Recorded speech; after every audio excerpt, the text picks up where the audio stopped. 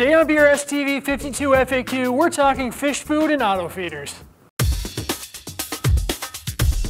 Hi, I'm RT, one of your hosts of BRStv with another episode of 52 FAQ, where each week we answer your questions from our popular 52 Weeks of Reefing series. This week we're answering Mike Ferrara's question from week 39, what's your favorite food to use with auto feeders for fish and corals? Auto feeders are a pretty cool addition to any reef because they remove one more maintenance step from the tank, as well as automate things while you're gone on trips or other times when you can't be there to watch your tank. That being said, they're also one of the few gadgets that has the potential to crash your aquarium. For some reason, many reefers often end up feeding significantly more food per day with an automatic feeder than they would by hand and rarely consider the need to also increase their nutrient reduction methods like water changes to handle the increased nutrient load. This usually results in algae problems and other nutrient-related issues that can overwhelm the hobbyist and their tank. So the biggest issue is finding the right type of food for your feeder where it's emitted in a consistent manner and the same amount is added each day.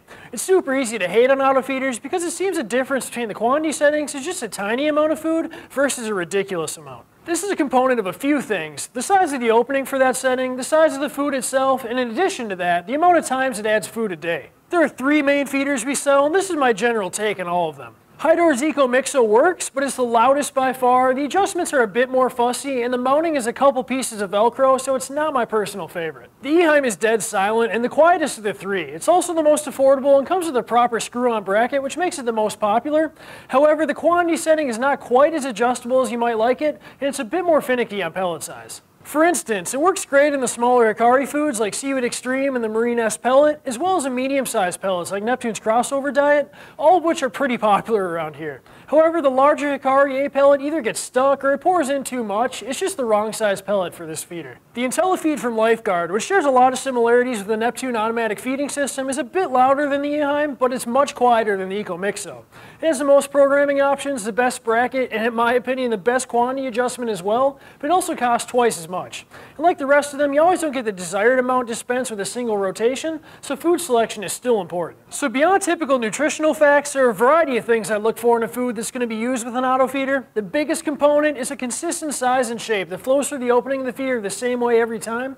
For that reason, I'd skip inconsistent flake foods and focus on pellets. The pellet sizes should ideally be very consistent in size and shape, which is generally going to come from the larger manufacturers like Hikari, but Neptune's Crossover Diet is an awesome choice as well because the size and shape is very consistent and is designed to feed both your fish and corals. I'd also try and avoid foods that float and go down the overflow, and in fact I'd almost always couple an auto feeder with a solid feeding ring.